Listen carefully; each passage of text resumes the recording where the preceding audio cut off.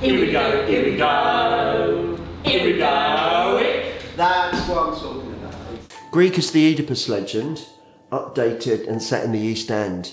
So it's a kind of Cockney Oedipus story. Based on a play by Steven Berkoff, we adapted the text into a libretto.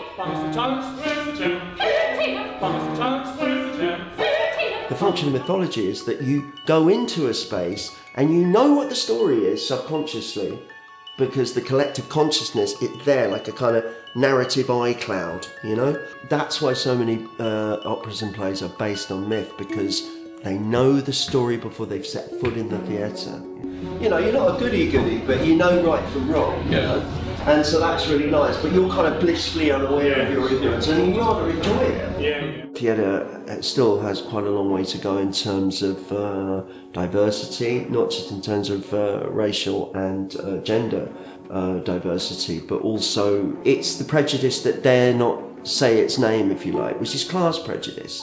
So when you're dealing with subject matters like this, even in the theatre, you've got to be really careful. The expressionistic nature of the characters are kind of archetypical rather than stereotypical. But these are working class characters written by a librettist and composer from that background, writer from that background.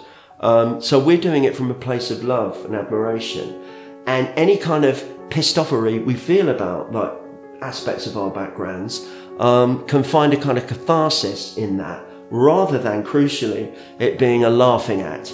So we're really dislocating it, and we're doing the same movement. So we're kind of abstracting it, establishing it, and then abstracting it. Let's just see what happens. What's great about doing it here at Glyndebourne is that kind of geographical specificity, almost that kind of psychogeography, actually. This piece is very much coming out of the soil of this area. And that's very important to me because it's got far too posh Greek. It's sort of gone away from the original spirit of why we're doing this, you know, and what it's all about. And the fact that we're doing it in this area, it feels like the piece is coming home. It was born here and it's coming back here.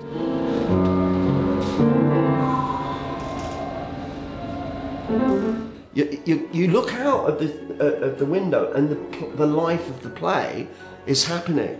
And I think that gives it a kind of deeper resonance somehow than if you're just doing something in a very comfy, sort of posh place with all sorts of blah blah going on and bells and whistles and everything. People will never have seen the Oedipus myth like this before.